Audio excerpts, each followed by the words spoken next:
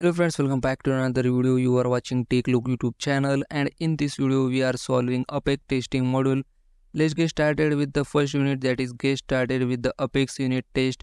And for the solving, just go into challenge section, and here you can see a launch button. Just click on the launch button and wait for the loading.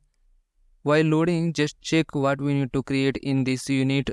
First of all, we need to create a Apex class, and then for the class we have already given a code. For the creation of a class, just go into developer console. For that, click on gear icon and open developer console. Now here you can see a developer console, and for the creation of a class, here is the option file. Click on file, new, and open the Apex class and paste here our Apex class name. Just copy from the challenge section and paste here and click on the OK button. Now here you can see we have created a class. Now just copy the given code. Here is you can see, just copy it and paste into our code section. And after that, here is a file button. Click on that and just save it.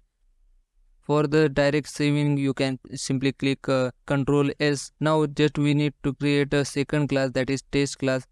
Now just copy the test class name and go into file, new Apex class. Means we need to create another class and paste it here and click on the OK button. Now we need to create a Apex class. For that, I have given a code into description and comment box also. Just copy it and paste into here. To save the class, just click on the file button and save it simply. To check our code is running or not, after saving, you can see in right hand side there is a run test button. Just click on that, and if you got a success button or success message, you can simply move towards our challenge section, and there you can check our challenge. Let's check our challenge. For that, just go into our challenge section and click on the check challenge button. For more videos, just subscribe the channel, press the bell icon, and please click on the like button.